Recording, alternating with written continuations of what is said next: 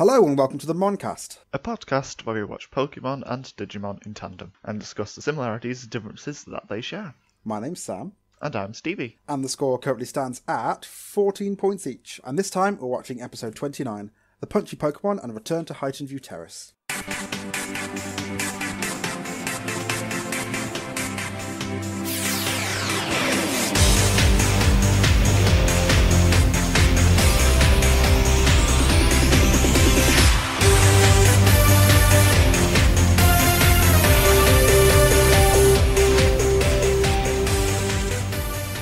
The first episode we are watching this time is The Punchy Pokemon. The gang spot a Hitmonchan and Ash attempts to capture it, only to find out it belongs to someone else, who is too busy focusing on winning a tournament for fighting type Pokemon that he's neglecting his family at home. His daughter asks Ash to beat her father in the tournament, so that he can stop living his dream and be a responsible adult and spend time with his family. So Ash enters his Primeape into the match. Brock also enters Geodude but fails miserably because it's not a fighting type Pokemon and makes no sense. Eventually, Ash wins in the final battle against Team Rocket, who have stolen the Hitmonlee and have been fighting dirty in order to win. Seeing Primeape's potential, the guy, whose name I've forgotten because he's so irrelevant, just pretty much asks to have Primeape from Ash because he's stronger than Hitmonchan. And Ash agrees because Primeape is clearly his most powerful Pokemon, and why would he need strong Pokemon when he has the power of friendship?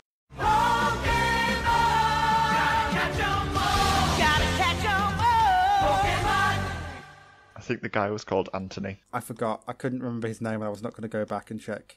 I don't think it matters anyway. It really doesn't matter because it's not really about him. Apparently he's training all this time for this fighting tournament and just loses because of something dumb. Okay, so it starts off with Ash and Co wandering along an empty path, as most episodes seem to do. And then they stumble across a Hitmonchan. Who's just there, just running for no reason. This opening's kind of odd. It just starts off with a road, like a long road, and then you just see a Hitmonchan running up, and then there's the gang, and then Ash is like, I want to catch it. Yeah, and the narrator shames Ash by saying that Misty caught a Psyduck and Brock's caught a Vulpix, which they've both done incredibly easily. But technically they both haven't done those things. Misty didn't catch Psyduck, Psyduck just joined, and then Vulpix he got given, so it didn't catch them. Ash caught another fighting type Pokemon though. He got Primeape, so 4 episodes ago. Still, he's gone longer times without catching a Pokemon. It's gone much longer times. So Ash decides to take Hitmonchan on in a boxing match using its Pikachu. Yeah, which I first thought was like, this is kind of dumb. He has a fighting type Pokemon. He has a flying type Pokemon, which is good against fighting. But instead, he uses Pikachu, and I'm so glad he used Pikachu. It is really cute. This little boxing Pikachu's amazing, and then it's got its special attack, which is Rocket Punch, where it fires both the gloves, and then one of the gloves just turns into Pikachu holding the glove and punching. It's great. Should be trademarked by Team Rocket. It's clearly copyright infringement. But this startup is great because normally they'll have a little backstory for the people that are going to be focused on in this episode. So it'll be a person and a Pokemon talking, and then the gang will appear, and then they'll be told the thing that we just learned, and then there's so much setup. But in this, it's literally, there's a Hitmonchan. Ash wants to catch it, tries to fight it, and it's like, yeah, this is kind of good. It made me happy. But then Hitmonchan's trainer, who's called Anthony, if I remember right. He's so unimportant in this episode. Yeah, he just runs up to his Hitmonchan. And they must have seen him off in the distance running up. There's nothing in the way. So they should have seen him chasing after his Hitmonchan. Unless he was hiding for no reason. Just to see how Hitmonchan copes in a fight against a tiny mouse. Yeah, he just gets angry at Hitmonchan for getting one punch landed on him. One punch! So yeah, we see that the guy, I'm going to call him the guy the entire time. The guy then jogs off with his Hitmonchan into the sunset or whatever he's doing because that's where he needs to go. He's going to go train at a gym. And then out from behind a tree appears his daughter, who is conveniently there. And she says to the gang that her dad spent so much time training for this tournament that he's not at home anymore, and it's upsetting the family and everything. Then I got upset because Perv Brock came back, but then he's not really a perv in this episode. He's not as bad as usual. He's kind of more flustered, which is kind of cute. He blushes a lot. Like, he's not being all like, hey, pretty lady, how are you? He's like, oh my god, we'll help you. Yes, we'll definitely help you. So it's nice to see not perv Brock, but flustered. I don't know how to react because I'm around a woman Brock, which is cute. So if Brock's like that around women, that's kind of okay because he's not really being creepy towards them. He just really wants to help them because he thinks they're really cute. And in doing so, he acts cute himself. So they go to this gym and she shows them the poster for the P1 tournament. The P1 tournament stands for Pokemon number 1. I'm like, okay, that's a bit tragic. It's kind of a lame name. But also, there's the D1 tournament in Digimon, which is like a VPET tournament that you can do, and you can win special D1 VPETs. So I'm just saying Pokemon's ripped it from Digimon. Yeah, and at first I was under the impression he had an actual Pokemon gym, but it's just a gym. I thought that he was like a gym leader, because there are other gym leaders, and you'll learn about something about that later on. But yeah, I thought this would be in the games when you go to Saffron City. There's Sabrina's gym, and next to it, there's a fighting gym where you go and you fight some people, and if you win, you get to choose between Hitmonchan or Hitmonlee. And I thought this would be something like that, because I think it used to be the gym, or it used to be another Pokemon gym where you could earn a badge. But because of the psychic type Pokemon, they just can't beat them, so they've become demoted to just a fighting type Pokemon gym. Yeah, it's not a Pokemon gym, it's just a gym for Pokemon. So the guy's daughter asks if they can basically beat him in the P1 tournament so that he can stop being so obsessed with this tournament and come back and spend time with his family, which is understandable if he's not doing his fatherly duties that he might have. But that doesn't make sense, because whether he wins or loses the tournament will still be over. So he won't have to take part again until next year. My problem with this is, like, if he wins the tournament, great, but now he's a defending champion, so he's got to go back anyway. If he loses, it's going to just spur him on even more to go and train even more. And, like, a spoiler for the end of the episode is that he doesn't win, but Ash wins, so now he's just going to go and do it again. Like, this hasn't solved the problem. He's still not going to be at home at some point because he's going to be training for this thing. In fact, it's slightly more exacerbated because now he's got 2 Pokemon to train for the P1 tournament. But we'll talk about that after. Ash says he's going to enter his Pokemon into the tournament, and then someone says, "You don't mean Primeape, do you?" And then it just hard cuts to footage of Primeape beating the stuffing out of Charmander. And I'm like, oh, so violent. Ash is going to enter Primeape, and Brock wants to enter Geodude. Do you know Geodude's type? It's a rock ground, isn't it? Yes, it is. But this is the P1 tournament, and they say it's slightly after, is that it's going to be a fighting type Pokemon for the tournament. Oh, well, I wonder how Geodude got in then. But you know what else is kind of funny? Do you know what rock types are really weak against? Oh, I don't know. Fighting types. Oh, that's really interesting. So if it gets punched maybe once by one of these fighting type Pokemon, it might just lose. Oh, that's a shame. You really should have thought this through. Doesn't make any sense. Like, I don't get why he needed to be in the tournament. He was the only Pokemon that Brock had with muscly arms. Well, he's only got like a Geodude, an Onix, Zubat and Vulpix. Geodude's the only one with proper arms. It still was played for laughs in the bits that he competed, so it's okay. It just doesn't make sense. Yeah, but Anthony just comes up to him and is like, "You know what? You should surrender. Throw in the towel now." Just like, really? Is that your motivational speech for Brock? Just give up. Your Pokemon sucks. You don't stand a chance. To be fair, though, Brock should know about typing. If he's a Rock-type gym leader, he should know what a Rock-type's weaknesses and resistances are. You should also know that his Rock Ground-type Pokemon isn't a fighting type, and the tournament organisers should also know this. But it's okay, he gets to be let in because he's a gym leader. And then it cuts to Team Rocket, who also want to join because they're goofs and they want the money to buy things, like food and clothes. Yeah, it's all about the all-you-can-eat buffet. At the end, that's what they want. But I'm like, Team Rocket are such goofs, and it's amazing. And then they break the fourth wall again a little bit. I don't think I caught it this time then. When Jessie's dreaming of her thing, James says, "I hate to interrupt your internal dream sequence." That's kind of breaking the fourth wall. He's aware that there's a dream sequence going on, and it's great. And then we learn that only fighting type Pokemon can be in it. And then I'm like, okay, but Geodude. So, and then they see the Hitmonlee and the guy with the Hitmonlee, and then it cuts to them exiting a cubicle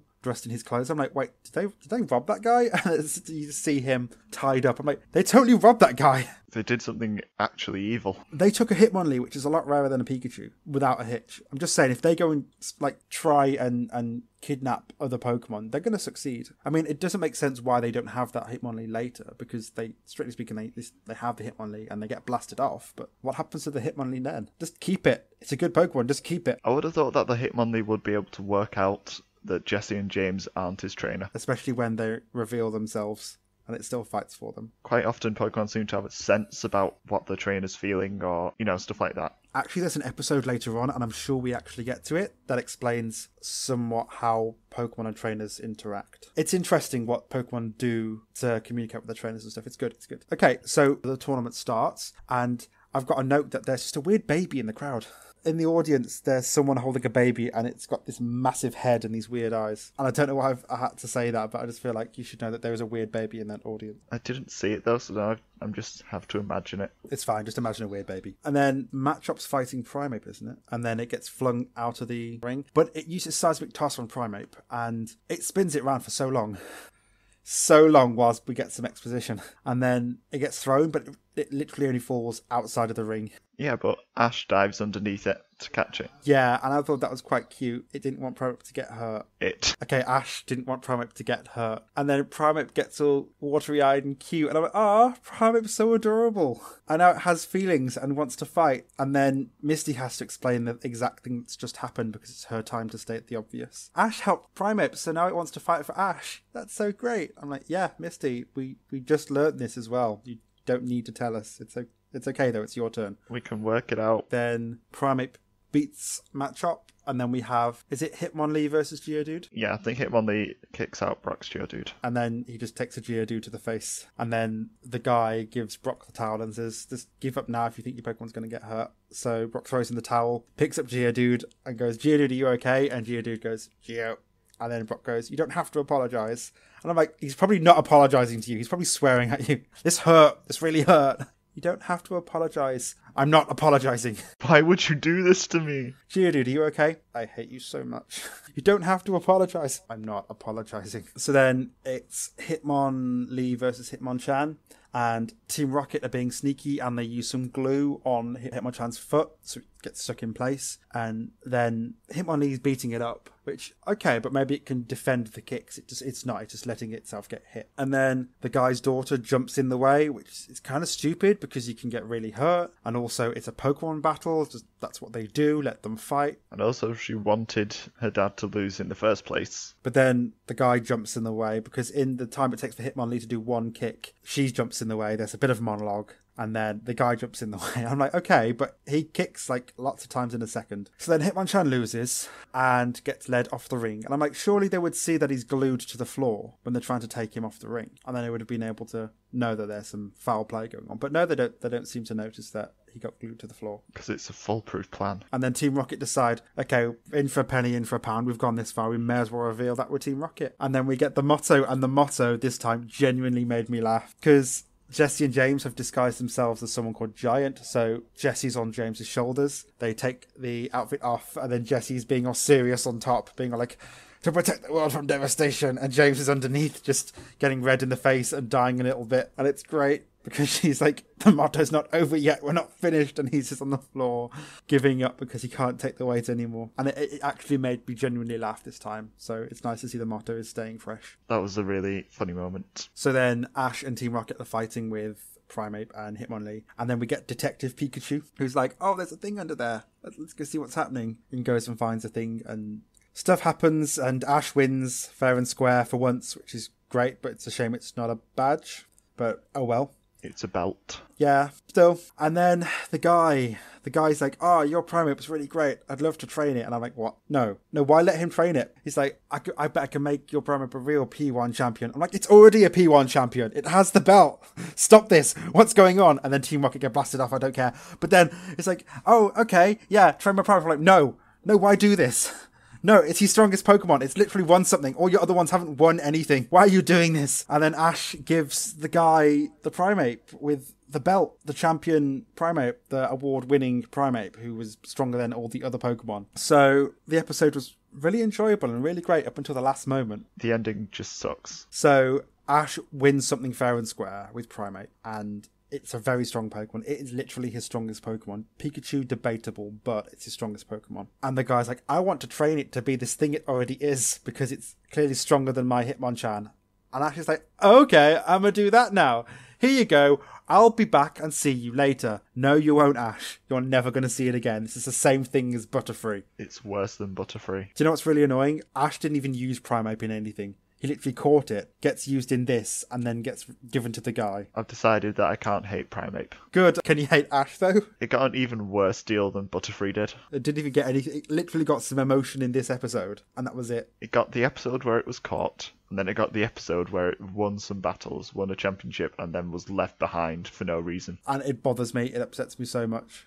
I mean, he doesn't get to even have kids. He just gets to slave away, constantly training just to defend his title. So I would like to know your opinions on this episode. You can say your good points and bad points now, because that's basically the episode. They see a Hitmonchan, they go and do a fighting tournament. It's a genuinely enjoyable tournament, and then at the end it sucks because Ash just gives his Pokemon away, because that's what Ash does. Second he gets a strong one or a half decent Pokemon, he just gives it away. Yeah, overall, I enjoyed the episode. It was good. It was an entertaining episode. And then the ending just makes no sense. There's no reason why Ash would just give away his Pokemon to train with this guy. He's literally just proved that his Primeape is the strongest out of that bunch. There was a Poliwrath there, and it beat Poliwrath. This guy clearly isn't that good at training Pokemon if this freshly caught Primeape that's never been used before can beat his Pokemon. I'm irked by this episode. I liked the episode, but I don't like the ending.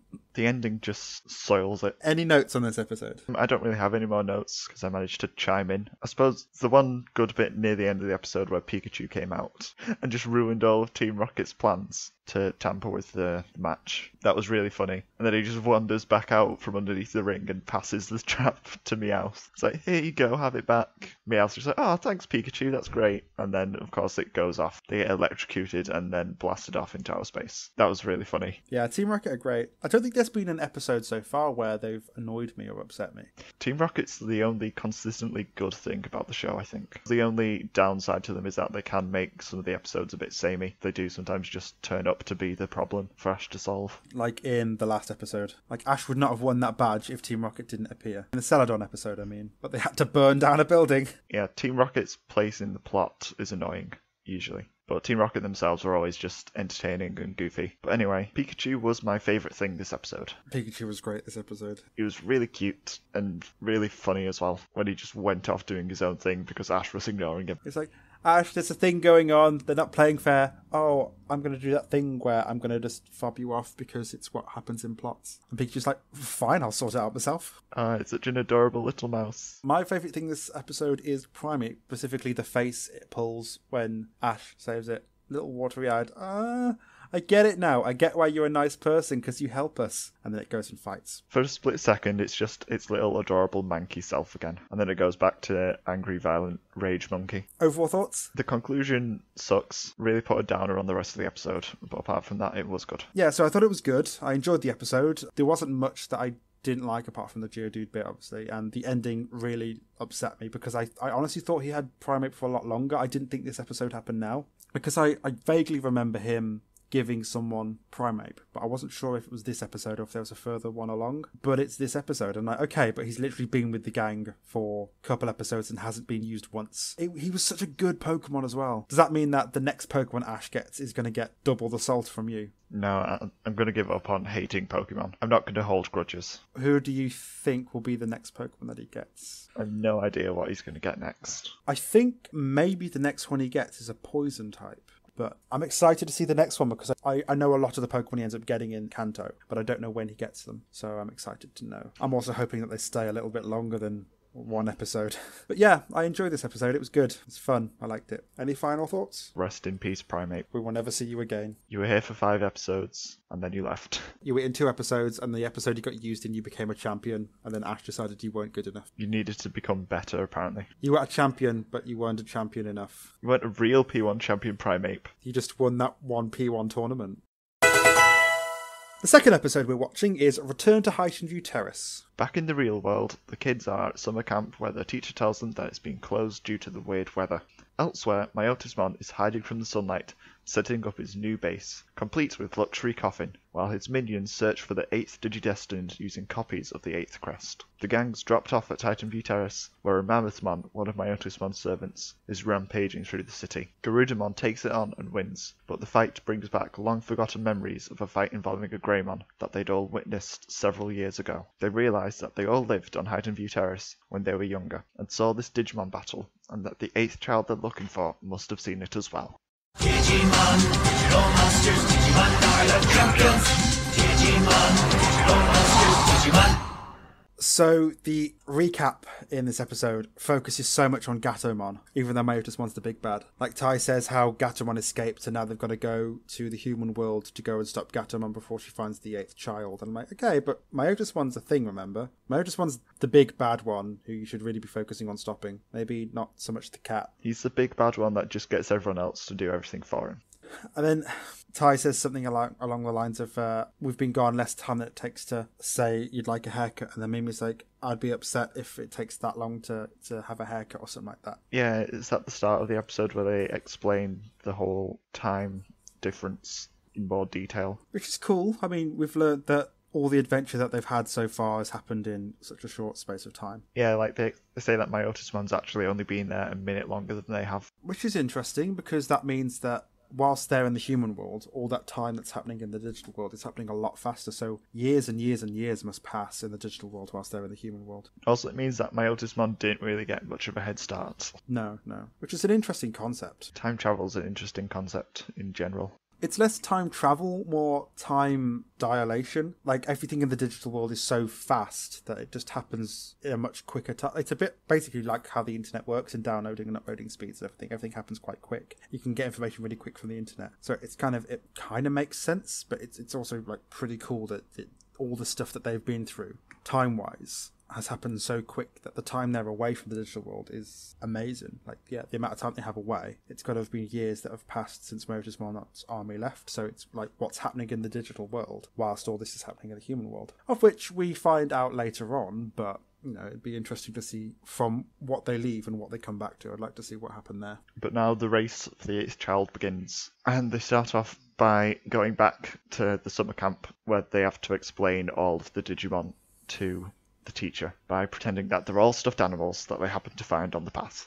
And they're being good citizens and taking them to Kari so she can have them. The teacher's quite a goofball. Yeah, he does seem like a comedy character. So they go back to the buses because they've got to go and pack because summer camp has been cancelled because it's no longer summer, it is now winter. And the buses have butterflies on them, and I was like, is this an Easter egg? I suppose it makes sense in the Japanese version, but in the dub it doesn't because we don't have butterfly. So then they're having a discussion about the amount of kids there are, and Sora says that there's got to be millions of kids in the world, and Biyomon just doesn't get the concept of genetics and stuff, and she just imagines lots and lots and lots of Sora, which is kind of cute because obviously with the Digimon, there's Biyomon, but there could potentially be thousands of Biyomon in the digital world, and they will look exactly the same. So Biyomon just basically freaks out. Which is cute. And then Mimi's awful and pushes past Palmon. I'm like, no, why would you do this, Mimi? Palmon's like the best. Why you do this? Because Mimi's like the worst. She just runs off after her friends. I can understand dub lines. I can forgive those because obviously they've enforced those words upon her. But her actions, like just pushing Palmon out the way to go see her friends, I can't forgive that.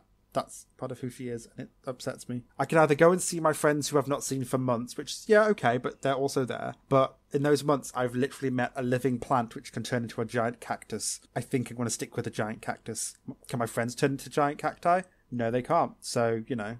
But she pushes her out the way, and Palmon looks upset. And she goes and talks to her friends, and her friends are like, well, we saw you like 10 minutes ago. But they say that maybe she's had too much caffeine. I'm like, so she's either had coffee or does Mimi just chug Monster energy drinks? I can't imagine her being that sort of person. It's a joke. I know, but it's a bad joke. It's a dub joke. Okay, well, they decide that they need to go to Highton Terrace, and the way they have to do that is ask their teacher to drop them off there. And they're trying to convince him, and he's like, no, well, you've got to ask your parents. No, you can't really do this. I shouldn't really do this. And then Matt and TK become little emotional manipulating people, and they start doing this is where my parents were together and I just want to go and see the place, and they start crying. And I'm like, are they actually upset? I can't tell if they're actually upset, and it turns out they're not upset, they're just using emotional warfare. And I'm like, TK, you evil person. You can tell they're pretending because Matt is displaying emotion. Okay. The really sad thing is I'm being serious. Yeah, I know. That's why I'm laughing. It's not explained why they actually want to go to Highton Terrace. They just sort of decide, we need to go here because that's where the plot is going to be. That's where Myotismon is, and they need to stop Myotismon. How do they know that? I don't know. I can't remember. They don't have any actual reason to go there. They just decide, let's go. I forget why they need to go. Because plot convenience. Because they need the plot to happen, so they're going to go to the place where the plot is waiting. My plot senses are tingling. So yeah, they take the bus and they get dropped off there, but at one point the teacher wants to see the Digivices, and Sora's like, no, it's okay, I'll keep it, it's my thing. And then the guy's like, no, I want to have a look at it. And then, yeah, he looks at the thing, and then Ty makes a joke to Izzy about he thought he might be a Digimon. And then the guy tickles Ty because why? It's weird. I don't get it. And then it cuts to the darkest, broodiest car park ever. I've got a note that says no matter how evil Gatomon is, or how evil she's trying to be, she is adorable, because she is. And then underneath it says, look at Outro's being all dramatic in a car park, because it's where him and his minions are waiting. Because it pans across all these cars that are parked, and then down to like where they're at the bottom, hiding away. Oh, so they're actually just in a car park. Yeah, they're like at the bottom floor of a car park, but somehow there's a pillar of light shining on the coffin, which makes no sense because he has to hide from it. But it looks cool.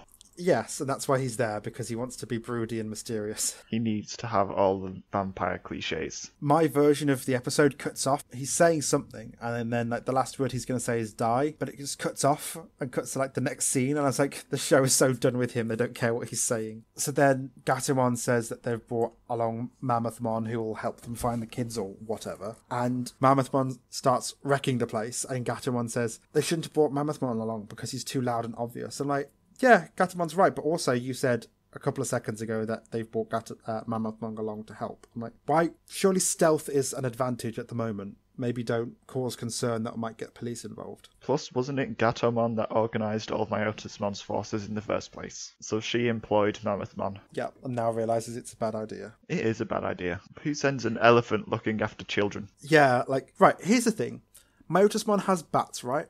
If he took all those bats and gave them crests, he could fly around the entire of Odaiba in basically a day and find the kid. Instead, he's going to give it to a giant mammoth, things that live in the water, or other Digimon that can't travel as well as bats can, and expect them to do a good job. I'm like, stop this. Honestly, if you just did the work yourself, Outromon, you would have the solution already. You would have solved it. No, he's got to brood in his coffin and be all mysterious and emo. So the kids are talking about when they were in Highton View Terrace, and Matt does a flashback to when they were younger, because Birdramon and Mammothmon are fighting, and TK says there were two monsters, and then he talks about when he was younger, he remembered talking to his mum about there being two monsters, and in the flashback, their mum had brown hair, even though she has blonde hair. Have you heard of this thing called hair dye? Yes, but I'm just saying it's an inconsistency, because I don't think they would have delved that deep enough and said, oh, we need to give her a character trait. Let's give her dyed hair this time, and then never mention it again. Maybe her hair was dyed back then. Maybe it was just the sepia tone or whatever they were using on the flashback. No, otherwise Matt and TK's hair would also be brown. It's an animation error, and I'm calling it out. So then Birdramon digivolves into Garudamon, and Sora's Digivice is Ty's colour. Before that, though,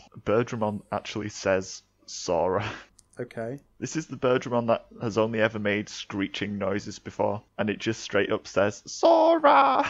Oh, no, it says Meteor Wing. Well, that's an attack name, so that doesn't count. Birdramon just makes screechy bird noises. It can't speak. Don't make it speak, please. I'm sure it speaks before. I can't remember it ever saying anything else. It only ever comes out for battles, so of course it's not said anything else. But this time it says Sora, and that annoyed me. It's really weird. Okay, well, yeah, when Birdramon evolves into Garudamon, Sora's Digivice turns into the same colour as Ty's, becomes orange and blue, which it shouldn't be, but it's orange and blue, and I'm like, oh, they just reused that piece of animation. And then we get to see some really badly remade shots of the prequel movie. They're not that bad. I didn't think there was anything really wrong with them. Compared to the prequel, they look bad. Well, they can't use the prequel shots because they're a different style altogether. But looking at Greymon, like the image of Greymon, it's like, oh, that looks a bit... It's just Greymon. I know, but it looks a bit weird and janky. Well, they are making it just for these flashbacks, so they're not going to put too much effort into it. I suppose. Then I can hear the Hey Digimon coming from a mile away. Yeah. It just starts. You're like, anytime it's an ultimate level, it's just, hey Digimon, you're like, oh no. As soon as Birdramon digivolves to Garudamon, you know that Hey Digimon is going to be played shortly. But then Garudamon just murders Mammothmon and no one cares. Apart from Angemon, this is the first time they've actually just killed a Digimon. They've killed Etamon before. Yeah, but that was more he got thrown into a thing and then he got sucked into a vortex. So They've killed Shogun Gekumon. no, he was still alive. You could see him like in the rubble, so he hadn't dispersed or anything. So We don't know if they disperse.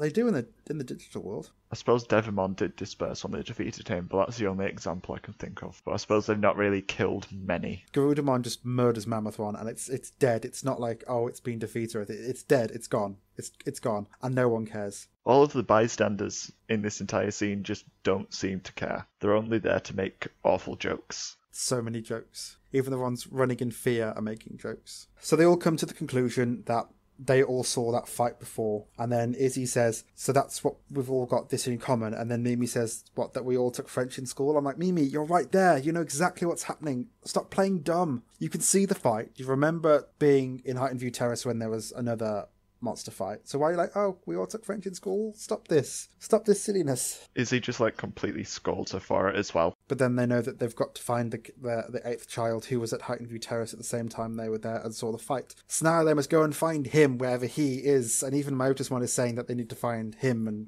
stop him before he can find the Digimon and stuff. I wonder who it could be. But they're purposefully trying to throw off the scent by saying he so much. Well, do you remember back in Home Away from Home, where at the end of the episode it said, soon Kari will be joining us on this adventure? I don't remember this. When was this? When was this thing that happened? You're not telling me that Kari is the 8th Digidestined child. You can't tell me that. I've got a sneaking suspicion. Are you sure? I'm 99% sure that she's going to be the 8th Digidestined.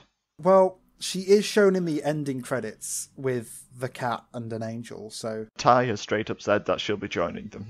I know, but is it this time they're meeting her? Maybe it's like the next time or something. We don't know. Maybe this is just another person. And she was in the prequel movie and saw the fight happen. Yeah, who knows? This joke is going to get very old very quickly. And I know it's going to last for like half this arc. But who knows who this child is? Nobody knows. If only the kids had watched Digimon, they'd already know by now. Or maybe that Tai could be like, well, Kari knew who Koromon was. Maybe we should go talk to Kari about this.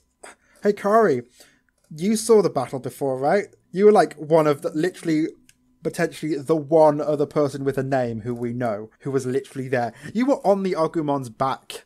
You were right there next to me. So, did you see it? You know how there's a thing and we're looking for an extra person? Maybe it's you. No, it won't be. It won't be a girl. It'll be a he, and we have to find who he is. Don't get me wrong, I enjoyed this episode a lot. We got places and did stuff. We went to places for no reason to work out plot. We went to learn plot. So. Here's more plot. Are you excited for all the plot? I'm excited for the plot. Plot's going to plot along. What was your favourite thing in this episode? Gatomon versus the dog, because she just takes no crap from the dog. And she's like, the dog's there trying to be like, I'll fight you because you're a cat. And she's just like, no, cannot be bothered. Just hit it with a tail. It's not even an attack. She's just hit it with a tail. It's got quite a heavy tail ring on it, though. I wouldn't like to be hit in the face by a piece of metal. No, I would not either. What was your thing? All the Digimon not getting the real world. Yeah, it was cute. Especially Beermon's idea of there being lots and lots of Sora. And them not knowing that they need to be quiet all the time. They're silly Digimon. But what are your overall thoughts? It was quite good. I liked it. I like the important plot points of talking about the original battle, which, if you haven't seen it, is kind of confusing, but also it reveals a little bit of information that they saw this fight before. So when you watch the movie and you see it at the start, you're like, it's the thing they talk about in the show. Whilst in the Japanese version, they watched the special mini prequel before the show. So it's cool. It's not explained everything to us. It says that there was this fight between Greymon and Parrotmon, but it's not extremely obvious what it was. So it's good. I liked it. Yeah, I agree. It was a pretty good episode. It had a few of the usual problems Digimon has, like bad dub jokes that have clearly just been put in to fill silence, and Myotismon being incredibly cliche. But he's going to do that all the time now, and I've come to terms with it. Yeah, Myotismon just is a cliche. He is. There was also the parts where it just did things to explain plot to us. Like when Myotismon comes out of his coffin and explains the plan to Gatomon, who's already started going out and executing the plan. It's like me explaining to you, okay, so we make this podcast, right, where we talk about Pokemon, and then we talk about Digimon. Is that the thing that we release where we talk about Pokemon and Digimon, and we talk about the similarities and stuff? Yeah, that's exactly what we're going to do. You already know that's what we're going to do. I already know that's what we're going to do. But I'm going to explain it to you so that everyone listening knows that that's what we're going to do. Let's record the podcast that we release 2 episodes a week where we talk about Pokemon and Digimon in tandem because of the similarities and differences. Yeah. It was dumb. Yeah, I liked it though. It was a good episode. Yeah, apart from that, it was good. It set off the arc in a reasonably good direction, I hope. Now it's time for Mono a Mono, where we talk about the similarities and differences in these episodes. So let's start with our Monsters of the Week. My Monster of the Week is Primeape, because he really got a bad deal, didn't he? He did. Just caught in an episode, not used once, was really good and really successful, gets given to a stranger because, yeah, that's how it works. A stranger that can't even train a Pokemon very well. No. It goes out in the semi-finals. I'm going to train this Pokemon to be the P1 champion, which it already is. So I did it. Yay, look at me, I'm the best. It doesn't have to go. They don't even try and make up a reason. They just give him away for no reason at all. Like the next couple episodes, I'm going to watch and see times when Primeape would be really useful. And Butterfree. Well, Butterfree's been useful in a lot of episodes. Yeah, but we need to keep track of all the Pokemon that would have been useful. So let's see, how many Pokemons he's had so far? 8, is it? 2 of which he's gotten rid of. If you count Haunter, then Haunter's been and gone already anyway.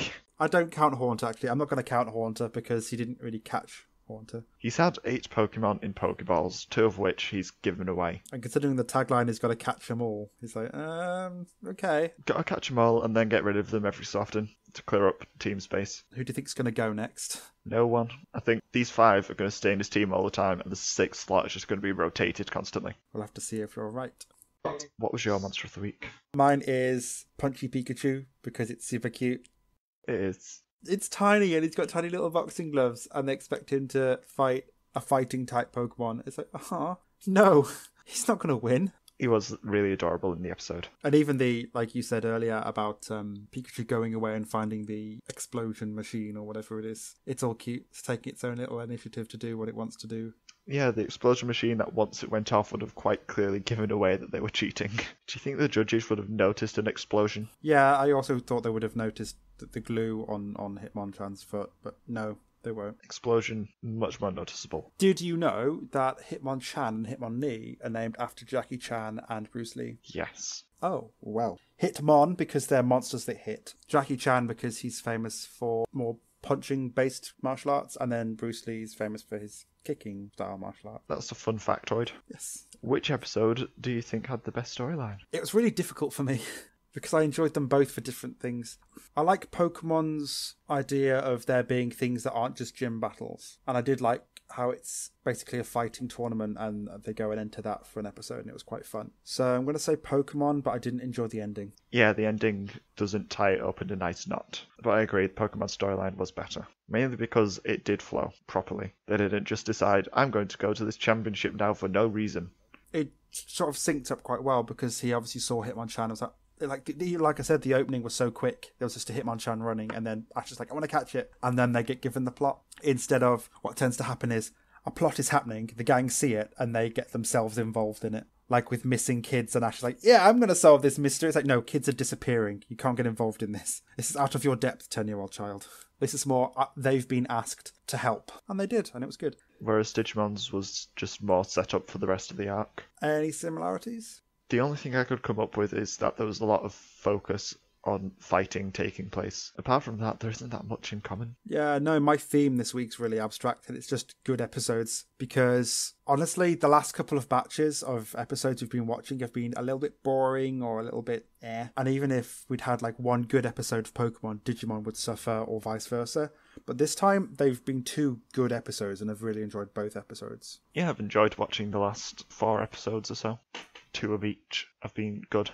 So yeah, this is the first time in a while that I've enjoyed literally both episodes, and it's going to be really difficult to decide a point winner this time. Oh, one more similarity actually that I just thought of. Bad endings that make no sense. Pokemon ends with him getting rid of Primeape for no reason. Digimon ends with them not working out that Kari is quite clearly the 8th child. Yep, so which one did you enjoy the most? I'm going to say Pokemon. I found it really difficult because I like Team Rocket's motto was great and I genuinely laughed at it, and then the whole group like remembering all of this stuff that happened before they met it was all quite good. I said that Pokemon loses points because of the whole Primeape thing, but apart from that, I think I enjoyed that the most. So yeah, I think Pokemon's going to get the point this time. Yeah, it was a really strong episode of Pokemon. The ending does let it down, but the ending is only one part of the overall episode. Digimon's was just fine. A lot more jokes fell flat in Digimon than they did in Pokemon, because Pokemon's was based a lot more on things happening than it just being straight up puns or just jokes. You don't get as much physical humour in Digimon, or ways that the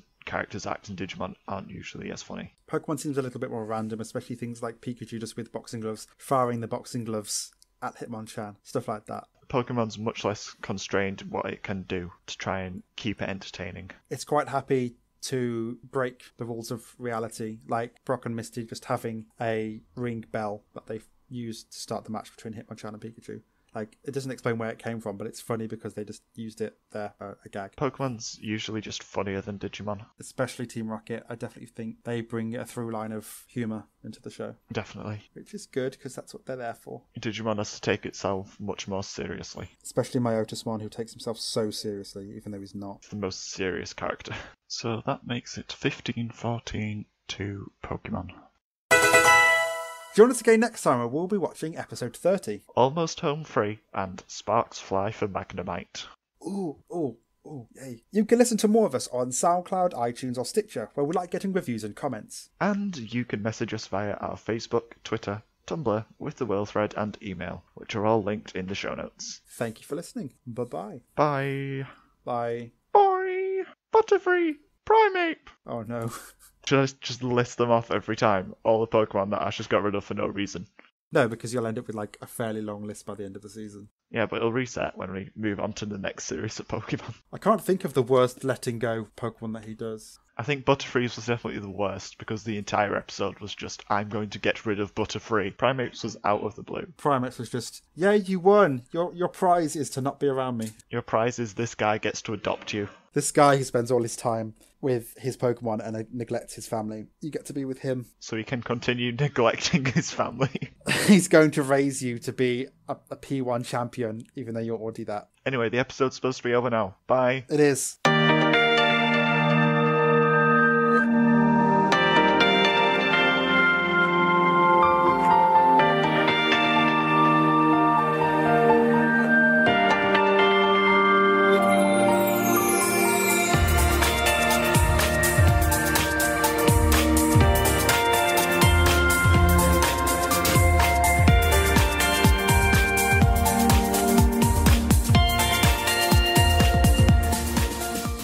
His daughter asks Ash to beat her. Oh, pardon me.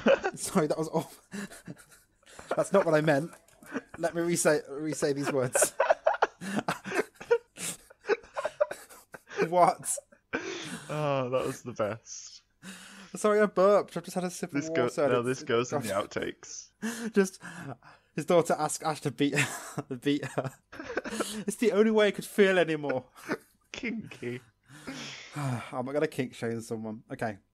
Neither of us wants to start talking about this because episode. I always start it, and you said in a tweet the other day that you're always worried that you don't talk enough, so I'm going to stop it. I'm going to let you talk today. Oh god, this is going to go horrendously.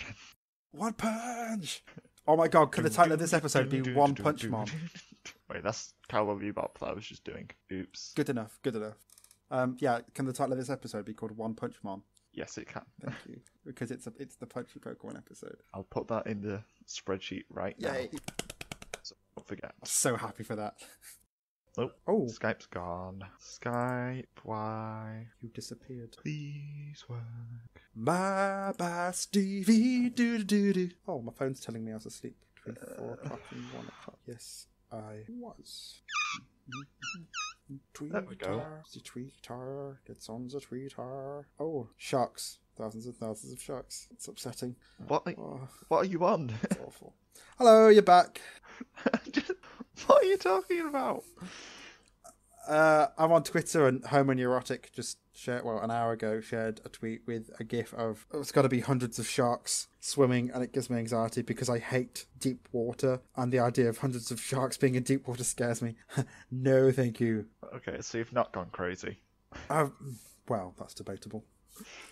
All I heard was just tweet her. Thousands and thousands of sharks. That's fine, I've just gone a bit mad. Cat music number meh. 3. 3. Number meh. Meh. Meh is my lucky number. Meh is a magic number. Now it's time for Meno a Meno. That doesn't work. Join us again next time and we'll be watching episode 29. No. Is it not? Is it 30? 29 add 1. What, it's 30 already? Yeah. We've Oh, just God. covered episode 29. Okay.